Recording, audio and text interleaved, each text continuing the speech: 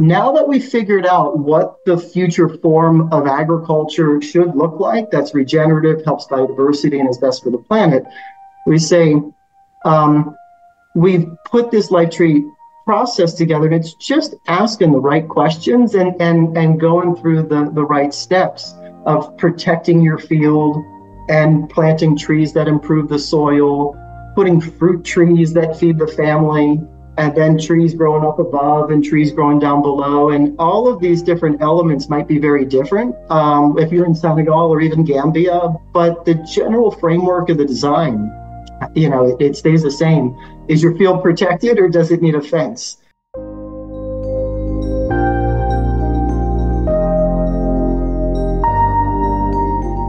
Welcome to each of you from all around the world, no matter where you're coming in from. We are so happy that you've joined us for this presentation, Living Fences and Living Soil and the Impact on Environmental Justice. Today, we will be focusing on two countries in West Africa, Senegal and the Gambia.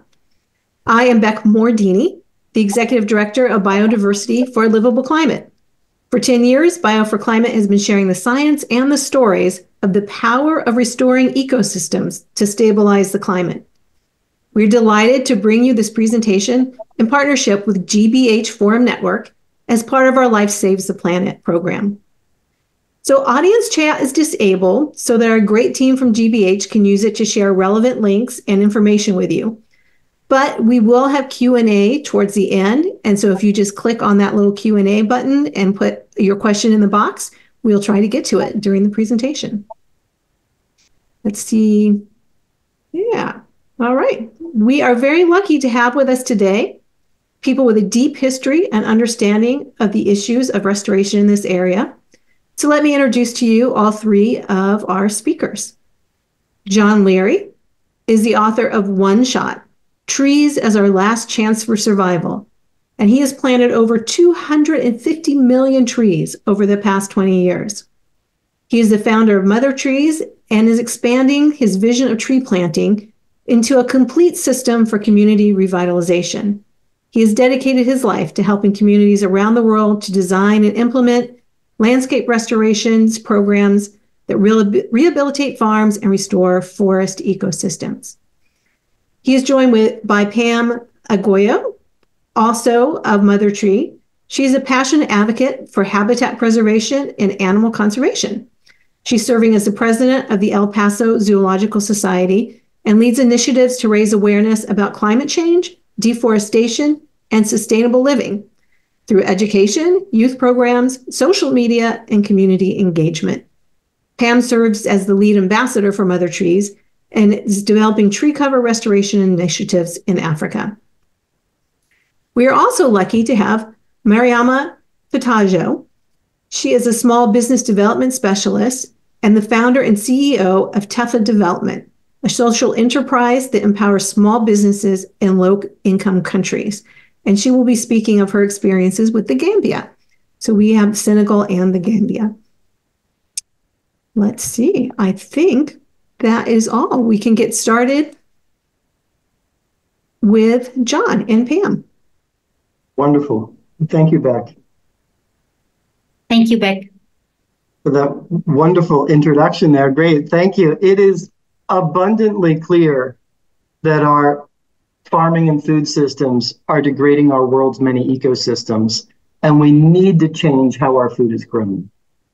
Tonight, we're going to take you on a virtual tour, a virtual trip to West Africa to see how Mother Trees and Tefa, two organizations working for environmentally regenerative economic development in West Africa along Gambia and Sinsalan rivers. And at the heart of tonight's discussion is the question of how are we going to feed the future? Monocrop farming has degraded nearly every landscape on Earth, particularly over the last 75 years.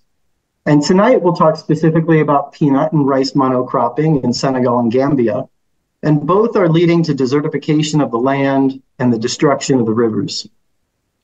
And there are people out there who would want you to think that we are dependent upon agrochemicals, hybrid seeds, and technologies to feed the planet.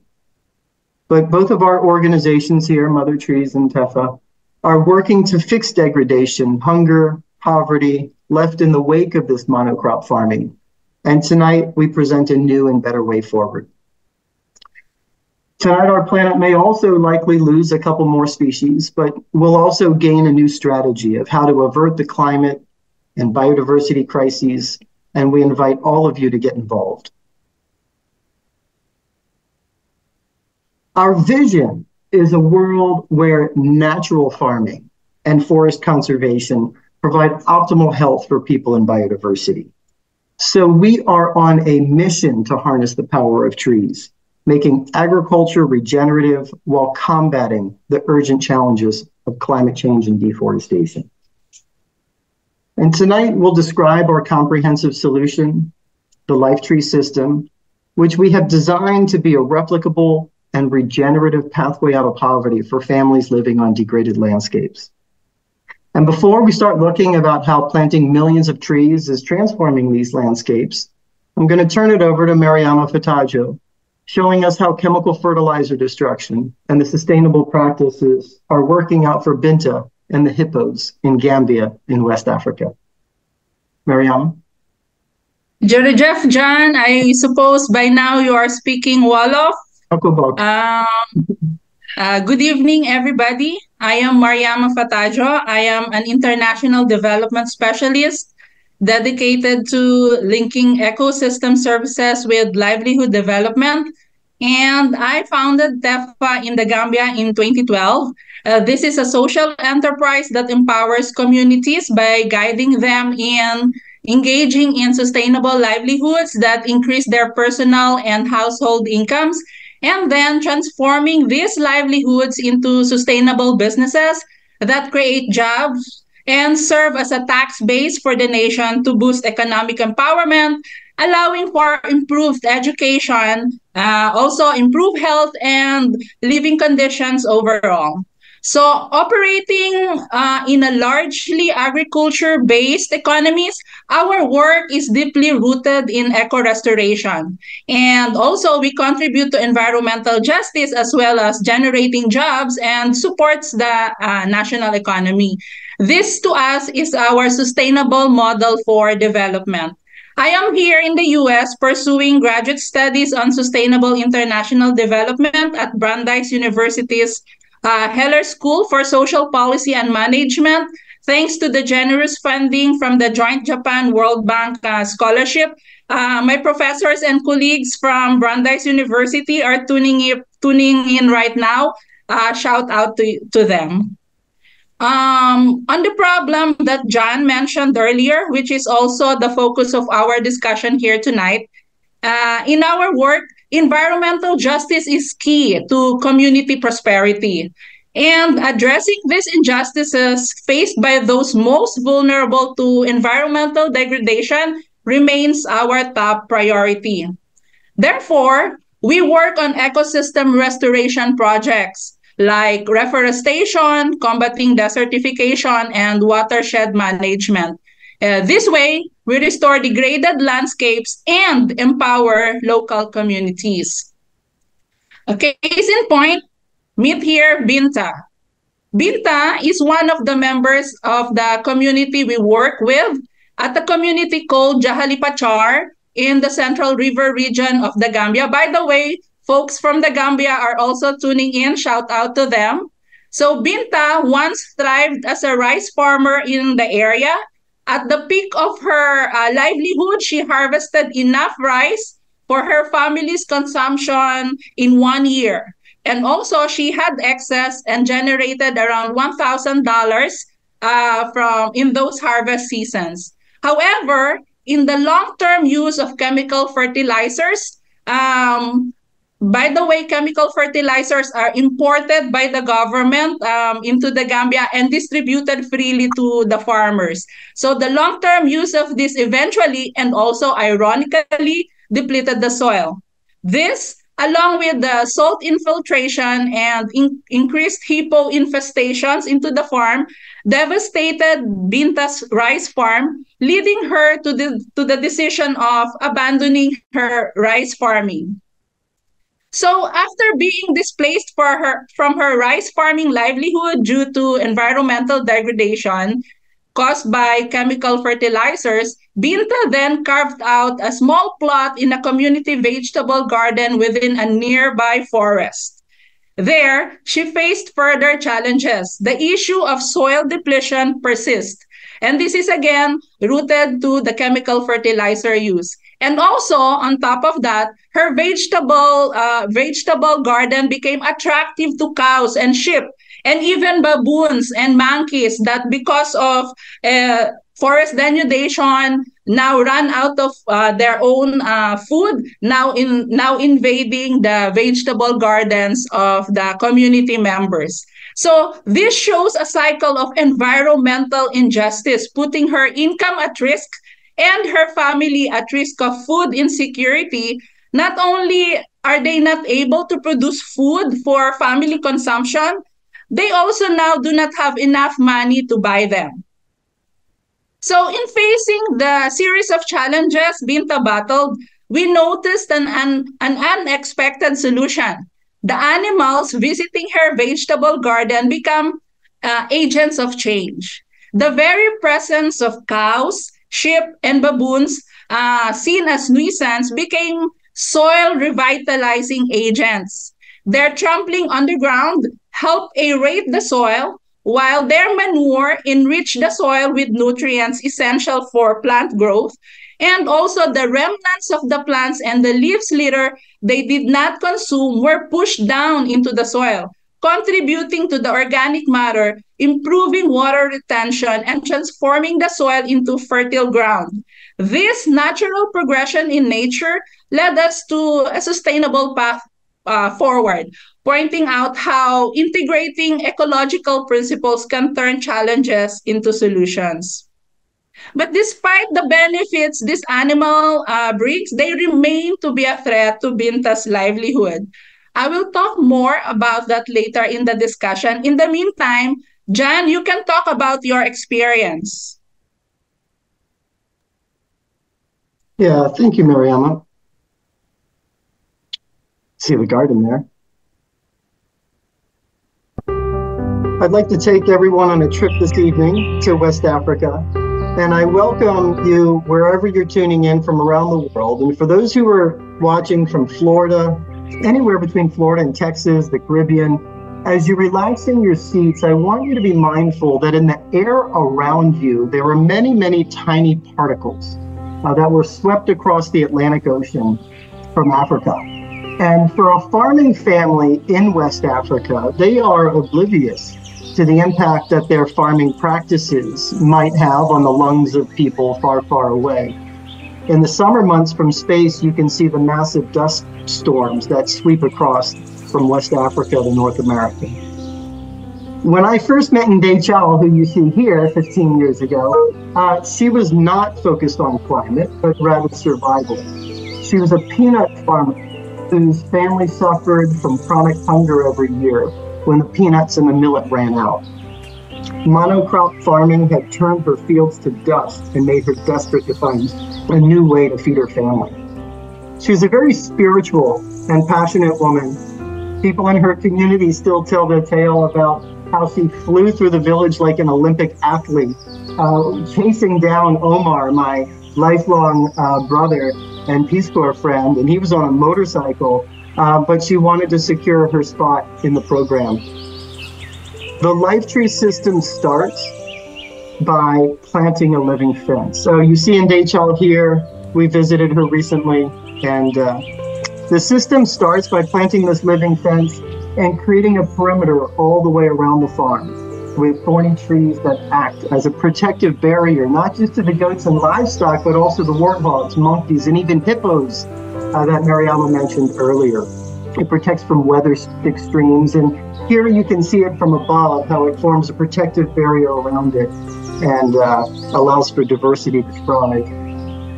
Mother Trees was born about 20 years ago when Omar and I, seen here, first started going village to village on donkey carts planting trees. And today Mother Trees is working with thousands of people to help them succeed in the tree economy.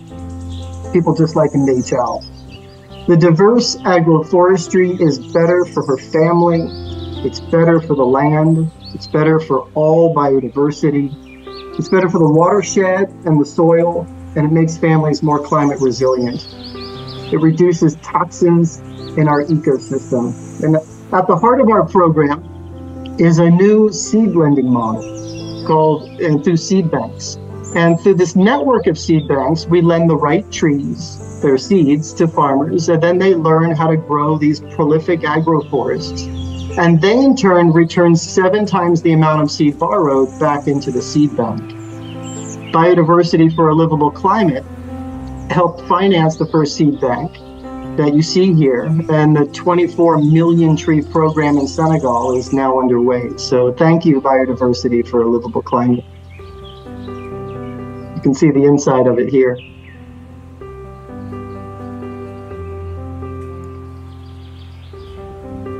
We're going to fill those shelves. This is more than a tree planting program, but a movement building.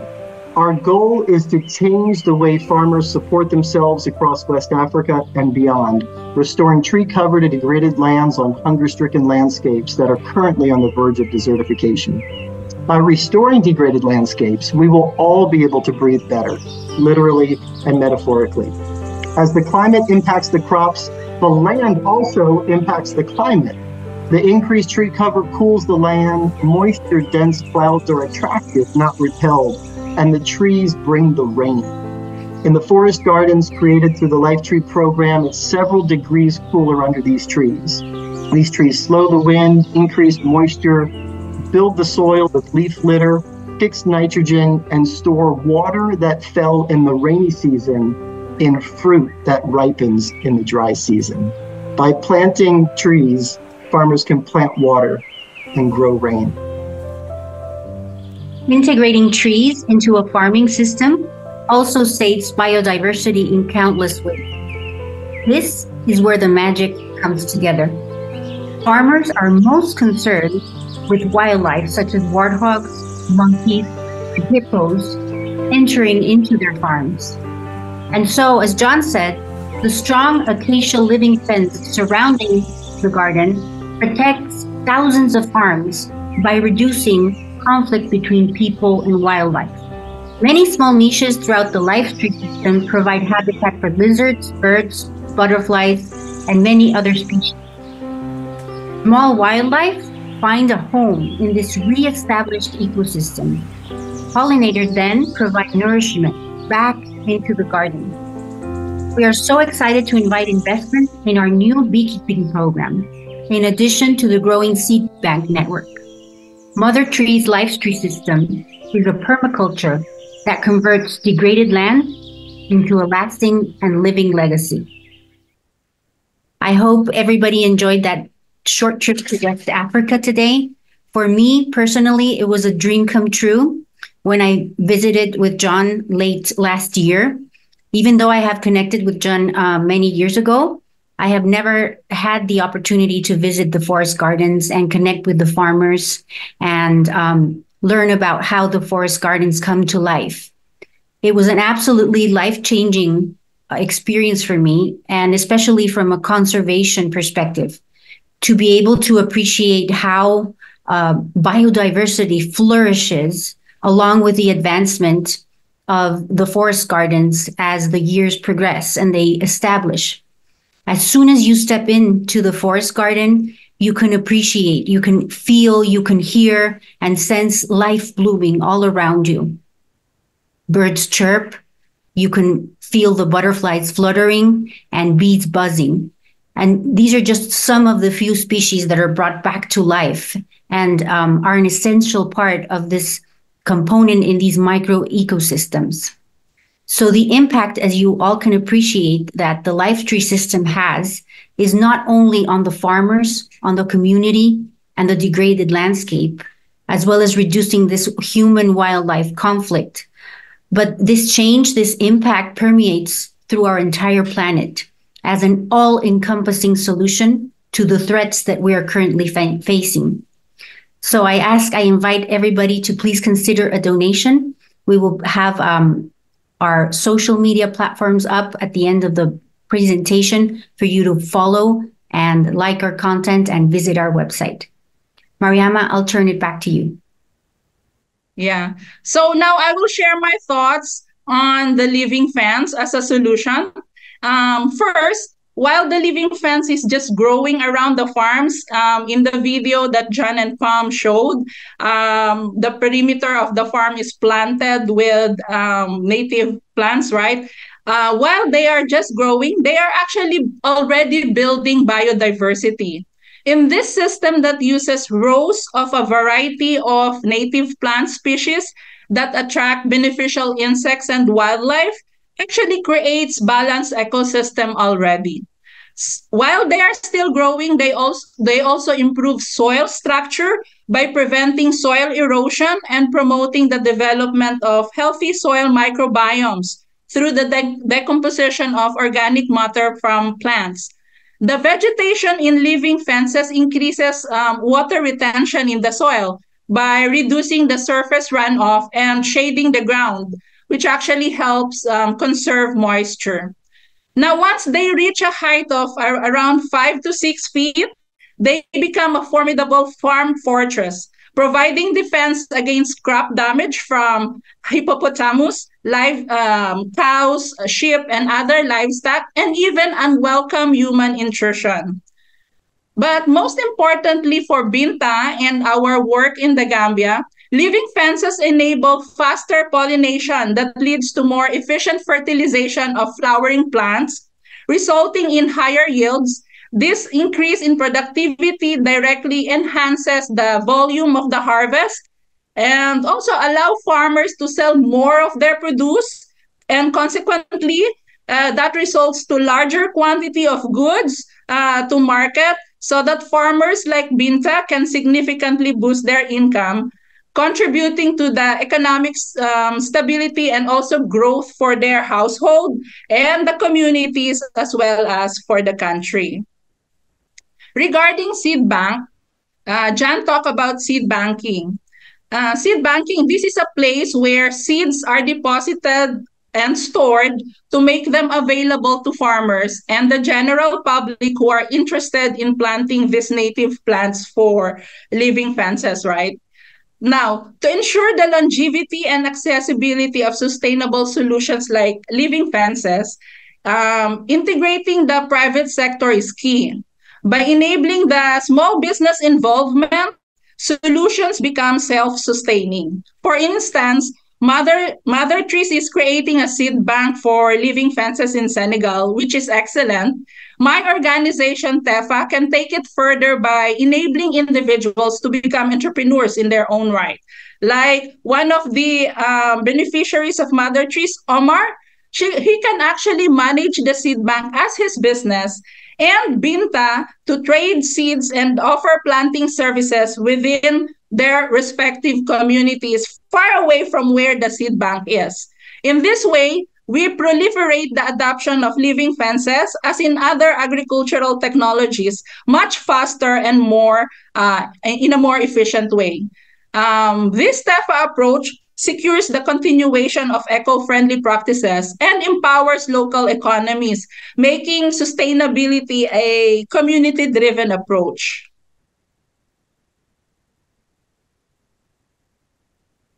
Over to you, Beck. Thank you, John, Mariama, and Pam. What a very interesting and successful program. Kind of a lead-in question, maybe to talk a little bit more about what is actually needed to implement these solutions, and what is the high-level advice to integrate these projects and get beyond just single crop projects. Is that something, John, that you want to talk about? Or? Sure, I'd be happy to. I've been struggling on that for decades now, and I think it's what's really needed as you enter into a degraded landscape that where most of the farmers are currently growing one or very few crops, is you need to find your early adopters or your lead farmers or your demo sites or your wins to start bringing and showing new systems that people have never seen before. And you also need to work on a seed supply and building seed. And oftentimes the seed supply has been decimated and farmers can only get access to the one or few crop seeds that they're encouraged to grow, but a lot of the rest of the seeds have been lost in the forestry trees and the fruit trees and all. So getting the seed supply out and, communications, there's all kinds of communications that need to happen. Farmers are farmers, not foresters, but it's not a big jump from growing, food crops into becoming an agroforester. They need some encouragement.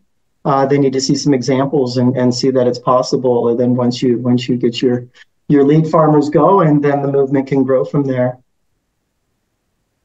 Here's a really good question that I've wondered about. How do you provide the water for the initial tree planting? And then how long does it take for those trees to get to that 5 foot?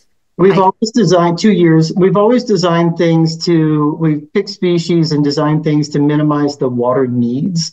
So you want to grow your trees, ideally a couple months, 2-3 months before the rains even come and you're pulling water from a well, but we keep our nurseries very small if you have to do a backyard nursery. We're also direct seeding trees so that we don't have to, we skip the nursery stage altogether. And we're finding ways, even if people don't have running water, that if their field is far from running water, there's still an arid mix of trees that are hardy to the zone, and they might not be able to do citrus that requires a lot of water, for example, but there's a whole hardy mix of trees, and helping in the species selection is important as well.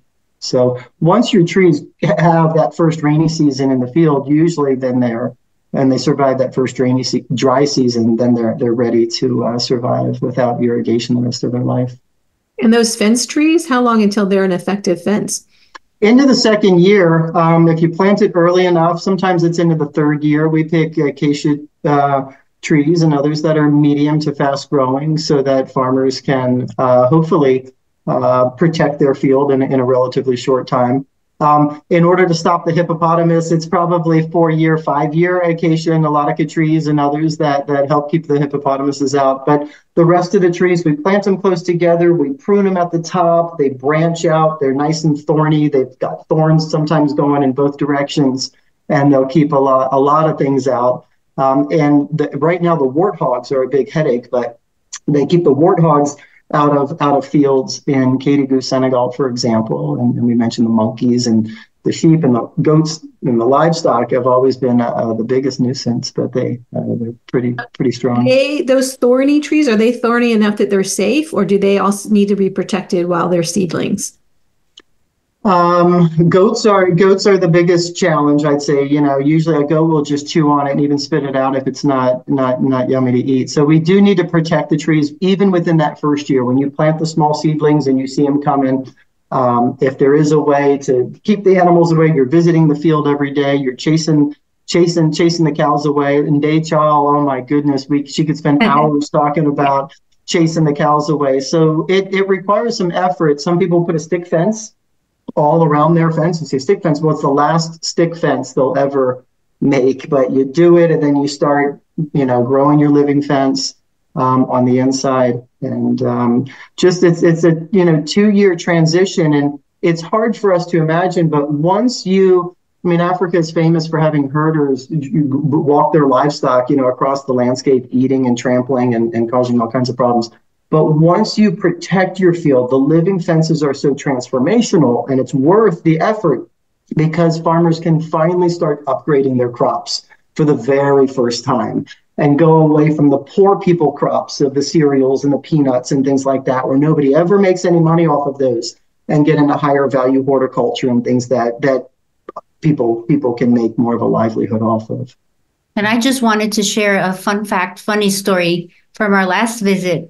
Acacia trees, they are so thorny, and they have like double directed thorns that our videographer got caught in one of those, and he couldn't get himself out of it. So I wish I had the clip to show you all. So they're thornier than you would expect or think. Yeah. Well, and I remember we talked about how that compares to a program that, for instance, would use barbed wire to try to keep out grazing animals, and right. How that is not as good a solution because it degrades, it rusts, it needs to be replaced, it has to be imported. So growing this fence is really important.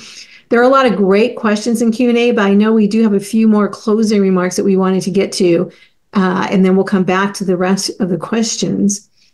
Mariama, did you want to wrap up a little bit about the program? Right.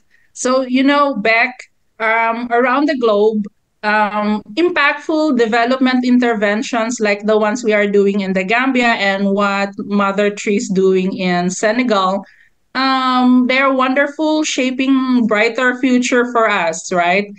These are also very commendable efforts. However, I think there is a need to complement these development efforts towards a more sustainable actions, emphasizing the creation of livelihoods and meaningful partnership with small businesses. I think this is the basis for providing the necessary goods and services. You asked in one of your questions, what can we do, right?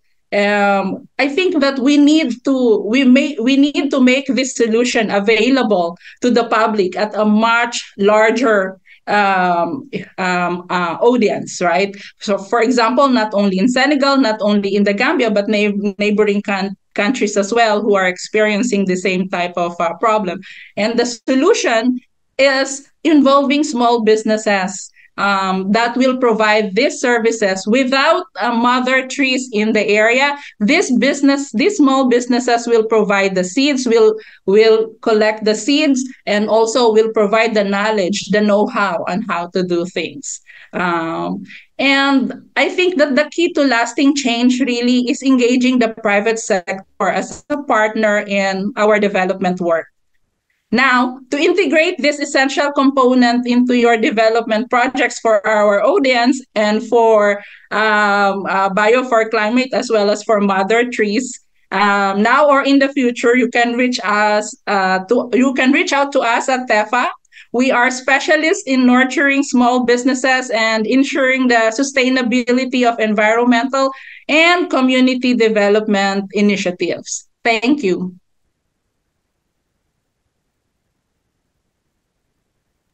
Thank you, Mariama. This is a good connecting point because we've said that what is a key component for environmental justice, and to me that is empowering a community to be self-sufficient. And I think John has a little bit to share about how he's been working on that same issue that you were talking about, Mariama.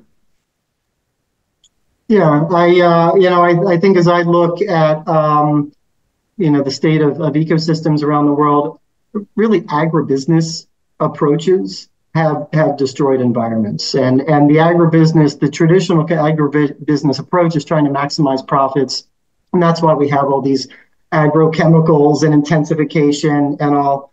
What I've described this evening was in Dechal, and she's one woman. But what we have after all these, I've been doing this for 20 years, is agricultural cooperatives. And I think tonight the theme that we at Mother Trees really want to emphasize for Senegal and everywhere is cooperative-driven landscape restoration. I mean, people working together in collective action, creating jobs for themselves in agroforestry cooperatives so that they continue to gain income and have revenue is critically important.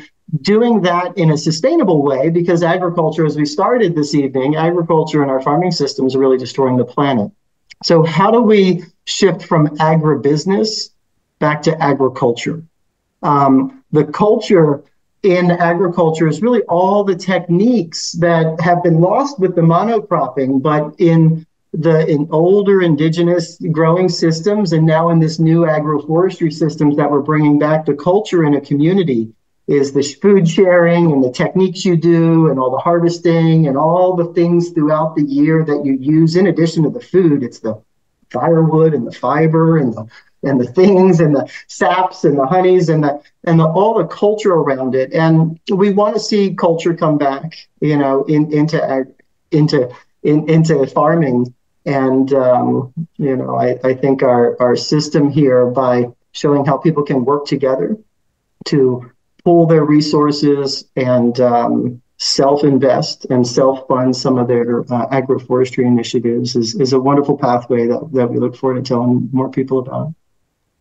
And John, I you could mentioned not to me that a key end point of that is not just subsistence farming, but then being able to have products that can be sold and create industry in the village and the community. And Sure. somebody asked about additional programs like beekeeping and water retrieval systems, those sorts of things. They're all important. In the Lifetree system, the family should have something to eat, sell, or trade every single month of the year. You know, it's not this old mentality where here in the United States, a wheat farmer or a soy might have one or two big kind of harvest and paydays a year. Now, that's incredibly difficult to manage your family off of one payday, and especially when it's tiny.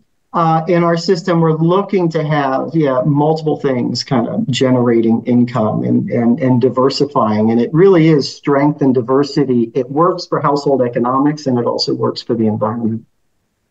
Yeah, John, I could not agree with you more. So, for example, in the Gambia, when it's closer to the planting season at the beginning of the rain, I'm sure it's the same in Senegal, the government buy from outside the country seeds that is distributed to the farmer, rice seeds, maize, corn seeds, peanut seeds that are distributed to the farmer. And this is done every year. I mean, I think it is empowering to enable the communities gather their own seeds and sell their own seeds. I think this is very much empowering. I think whenever we hear about a great program like this, everyone wonders, why isn't it being done everywhere already? And a couple of the specific questions that we got in the Q&A box were, you know, is it government? Is government being supportive? Is it just funding? Are there mechanisms to share this knowledge across different groups or different countries? And so maybe just a little bit more detail on. In fact, I've gone to the World Food Prize in Iowa, where all of the biggest companies and people in world agriculture come together each year to share the best ideas. And that entire world is hijacked by corporate interests and big agribusinesses who are spending millions of dollars every day to take over developing countries and sell seed to every single farmer in Senegal, in Gambia, in Bangladesh, in Nigeria.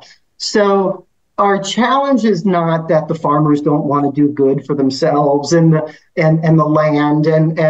Every farmer we talk to is heartbroken, passing on this degraded plot of land to his or her son, saying, "Here you go, son. I'm giving you a degraded plot that has nothing on it because I was convinced to do peanuts for 75 years, and that's all I've been able to do." They want legacy. They want a living legacy to be able to pass a fruit trees and fruit tree portfolio. And that's what you would want. That's what I would want. The enabling environment is in agriculture, it has so many of these other interests that have infiltrated and want to sell the fertilizers, or they want to sell the seed, or they want to sell something that it's the kind of, I think that's the biggest challenge. It's not that the government agents aren't ready, to adopt environmentally sustainable things, or it's not that the farmers or that there's not enough NGOs or anything else. I think it's really the private sector agribusinesses and the food paradigm, the green revolution paradigm. We can't shake it. Yeah, not to mention, I'd like to add, Jen, that no individual farmer, no societies, no communities had ever developed from a certain income to a higher level out of monocropping. And the development trend right now, international development, is all about, okay, we want to develop the rice sector. Okay, we want to develop the groundnut sector. We haven't really, as an international development effort, talk about, okay, in your half an hectare plot of land, what can we plant there so that you increase the income of that individual farmer? That, I think, is a discussion that we need to have. And maybe that addresses a couple other questions I saw here around Monsanto and GMO seeds. If the government's giving out seeds, that sounds like a good thing, but it sounds like they're giving out monoculture. But people also asked, are the government seeds GMO seeds? And has Monsanto blocked any of the efforts at seed banking? I know that Monsanto in its various kind of forms is buying up seed companies throughout Africa and around the world, buying up organic seed companies and taking more and more control over the seed supply. So I think some of the African countries, I believe Kenya, for example, has approved GMOs, and I think that there's also some pushback from other places.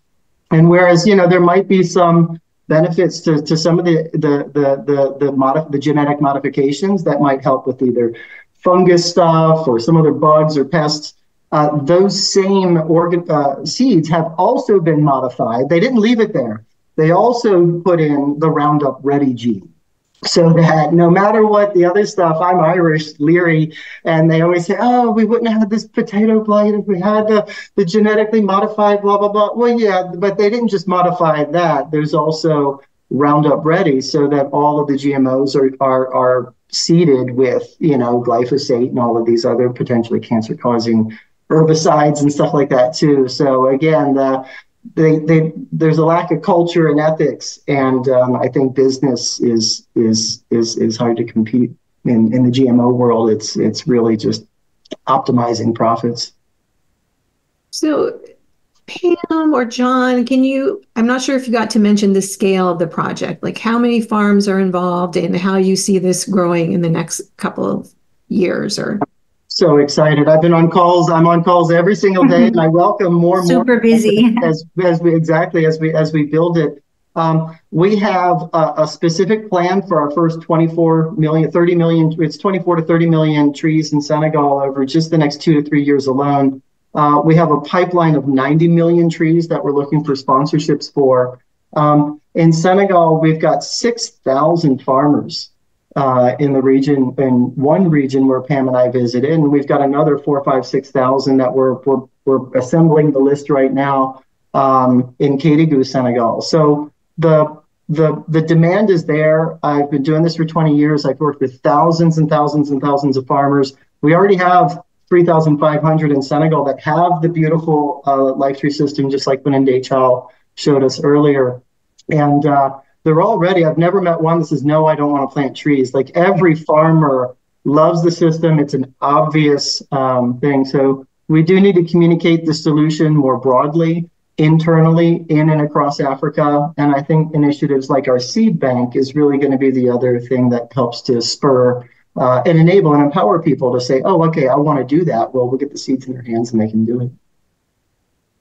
I just want to add, Beck, sorry, before you come in, I just want to add that in most of Africa, the activity of rice farming, vegetable farming it belongs to the domain of women. Women are the ones farming rice and also growing vegetables. And so this living fence solution actually takes out that burden from women. That is one thing that is beautiful about this living fence as well. And also 90% of the fuel, cooking fuel that we use, not only in the Gambia, not only in Senegal, most of Africa are still using firewood and charcoal for fuel. This living fence, the dried branches, actually the women they don't have to go far to collect branches for their farming. So it's really beautiful. I love hearing that. I had another question for you, John. Slips in my mind. Oh, we had a brief discussion about how this could apply in places other than Africa. Sure. And I thought your approach was very useful, and maybe you want to share that with the audience. Yeah, the agroforestry system I've described this evening it wasn't just born in Senegal, and it was inspired by agroforestry excellence in Central America, South America, Southeast Asia. I looked at rice, pineapple, coconut systems in the Philippines, and you look at cocoa, coffee, fruit tree, hardwood systems in Honduras and other places, and have always designed these methodologies so that whether we are, Mother Trees is in Senegal, we're going to start in Gambia soon, we're in Tanzania, we're in Haiti. It needs to work. no matter what the context, whether you're on the hillside or down below.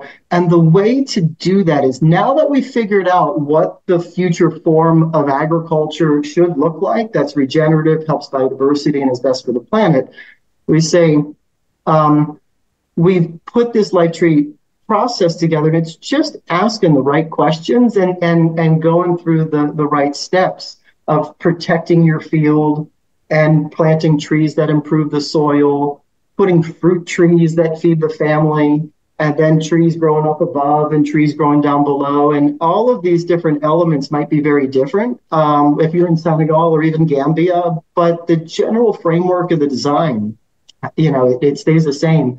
Is your field protected, or does it need a fence? Do you have thorny trees? Which ones are you familiar with? Are there other things we can plant? We walk people through the questions, and then Mariama just talked about all of the many multiple benefits from the living fence, and we walk through those questions. Are you have shortage on firewood? Is it new? What are you looking at? Food, berries. We have vitamin C rich jujubes that grow on the thorny trees as well. Do you need more? Yeah. Do you need some other type of medicines or other things? And we can pick the trees in the system that meet those local needs and the market opportunities. They may say the jujubes are a big moneymaker. We want to grow as many jujube trees. Well, they're thorny. They would go in the living fence in that context. And someplace else, the acacia trees are working very well. Over in Tanzania, it's a very different species set that we work with, but it's the similar concept of protect your field with lots of thorny things and other things, and diversify with fruit trees in different rows. And so every Lifetree system looks a little different, but I've designed also in Haiti. And in Haiti, it's a women's cooperative, a women's honey cooperative, and they're all doing beekeeping. So the Lifetree system there is focused on optimizing honey production and food production from January to December. So it still has the living fence, but what does that living fence enable? It enables flowers for the bees from January to December. And so now we got, more honey sales, and they're making money off the wax candles and things like that too. So I do think that the system has, I put my knowledge sciences, the learning sciences hat on. We talk about inquiry-based design, and it's kind of asking questions to draw out the experience and that people have, saying, yes, that's a great idea, validating what people say, and when they don't, then you kind of kick the question around to the group, and at some point the group answers it in the best way that's locally appropriate for them too. So I think it's important. People want to know how are these things really kind of designed to scale and to be respectful of local cultures and languages and different local environmental knowledges and other experience. And it's really by asking all the right questions about, and that lead to some type of answer, some type of tree or some type of crop or some type of interaction that'll help people. Yeah. And then I just wanted to add that for me, it was particularly fascinating on this last trip to actually get to appreciate the different stages in the evolution of the forest gardens, because we got a chance to visit gardens that had barely been established less than a year ago. And then we got a chance to see those that had been established already for 2 or 3 years, 4, 5, and then 10 years. And then you can actually get a perspective of how that garden starts to evolve. And in the gardens that have like more than 5 or 6 years, you can appreciate what Mariama was mentioning about the firewood, where they're now able to collect the firewood and use that for cooking and not travel. And so for some of us that hadn't been there, I think the drone shots that we show in our video are useful to be able to appreciate that comparison between forest gardens that were just established recently and those that have 5 plus 10 years. That's so interesting, Pam. I love that perspective. And I really want to uplift your role too in helping capture video and tell the story, because it's so important not just to tell the story to the rest of the world, but to share it within the communities as well that might be learning. And so that's some beautiful, beautiful work that you and your team have been doing. So thank you. Thank you so much, Vic. You are welcome. I also had a question, John. You mentioned to me a learning caravan, a question. So this is kind of wrapping up some different ideas about what role does village leadership play, or tribal leadership, and how are, as opposed to outsiders teaching this, how are people within the community spreading the word and being part of that? Yeah, I had the great pleasure, Pam and I, in our last trip, we had leaders from across the landscape putting together landscape partnerships. Village chiefs from every village, the leaders of the farming cooperatives. We had the forestry committee there. We had the religious leaders there, the forestry department, the forest guardians, and we got all the leaders from across the landscape together. And sorry, Beck, I blanked on your question here real quick. So are they teaching each other? Is there a method that this is spreading virally? What we've described here is just as new to everybody that's watching this evening as it is to farmers there who said, I've been a peanut farmer for 60 years and projects have come in and tried to help with this or help with that. So there is a communication challenge at first. Because we have enough successes, real living successes that people, and we've had the ministers come, we've had high level people, we're in agriculture and Ministry of the Environment and Forest guardians. Yeah, trying to get more and more on TV and so hopefully this new paradigm of agroforestry will be a little bit easier. But there's a bit of a step in the beginning of really kind of helping people to understand and gain confidence in a very new and different form of farming. Once we can get that, and we'll put people on buses. You mentioned the learning caravans. Seeing is believing. And at first, I used to have to put people on a bus, and we would drive 6 hours to see an example. And now we just have to drive 5 minutes down the street, and we've got hundreds of examples to see. So that takes a bit of community building and meeting with people to help create that new vision.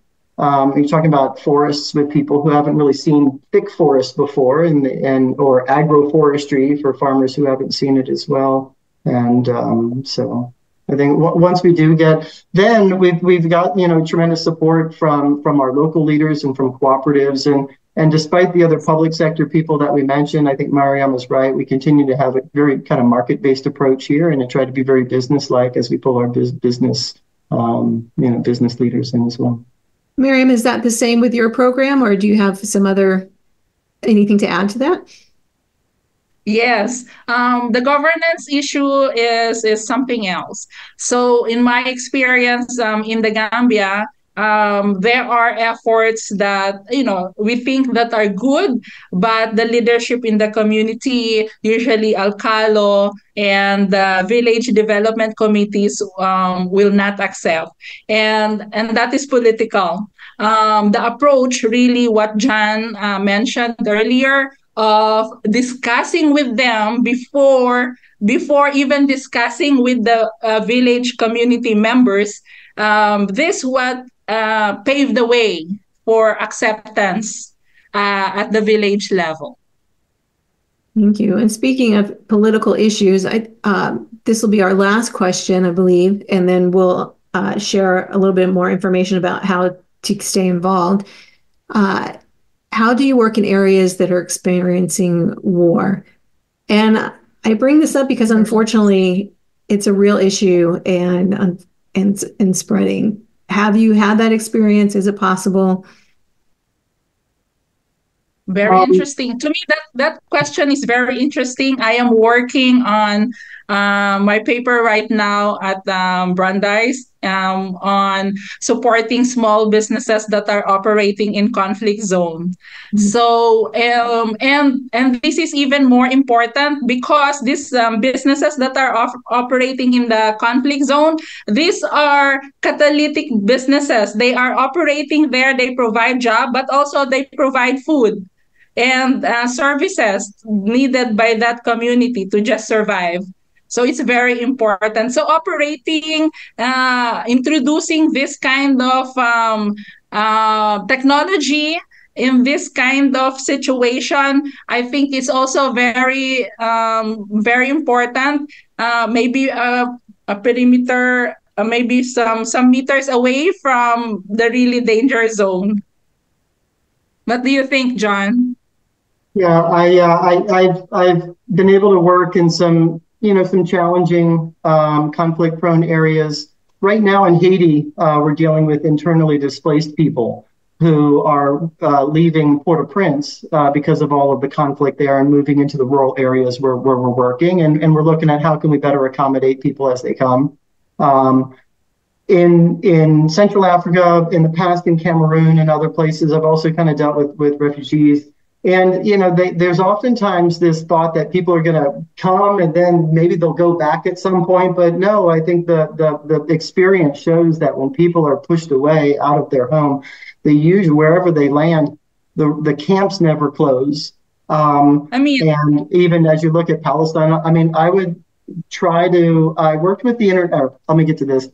International Rescue Committee, had the great pleasure of going to Central African Republic, which continues to be a war zone. There's 13, kind of warlords of sorts throughout the country that have all kinds of armed militias. And in there, I went and designed an agroforestry, just like what we're talking about this evening, that met the needs of local community. The living fence helps protect the field and protect the gardens.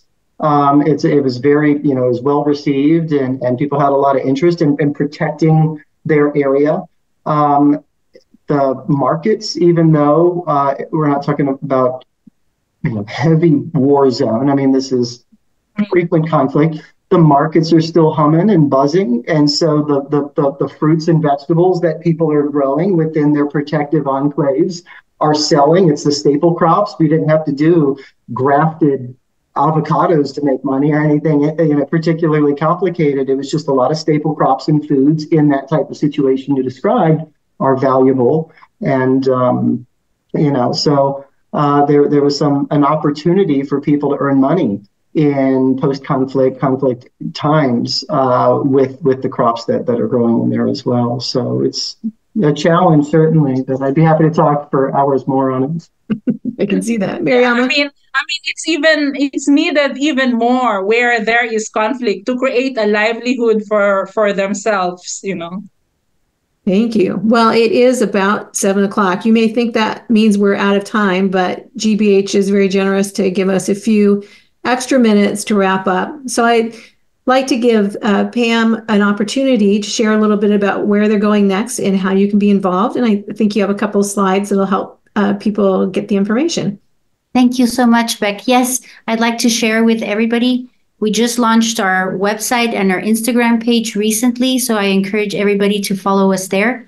We're focusing our efforts, our communication efforts on updates and our trips we'll be doing this year. We have a very busy year ahead of us, so we encourage you to sign up for our newsletter to stay up to date on everything that we'll be doing moving forward. And of course, we invite everybody to consider a donation today. You can scan that QR code you see on screen, and those donations will be directed towards our seed bank and future seed banks, hopefully. I hope you do have an opportunity to donate. We certainly think it's a great investment to help launch these seed banks. Any other closing words from John, Mariama? You don't have to have them, but if you do. Just want to thank everyone for joining us this evening. It's been a great pleasure to see all the energy that's building. I think the world is demanding better of our food systems, and we know what to do. So we're happy to keep kind of building this movement together. So thanks everyone for joining us. Mariama.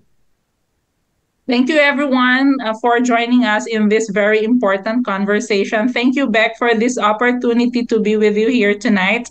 And thank you, GBH.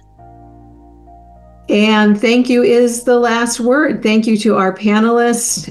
What a fascinating conversation around a really powerful program that is going on for this food security. And I'd like to thank GBH, always a great partner in our Life Saves the Planet series. And you know where to find us at www.bioforclimate.org. And we will see you at our next talk. Thank you, everyone.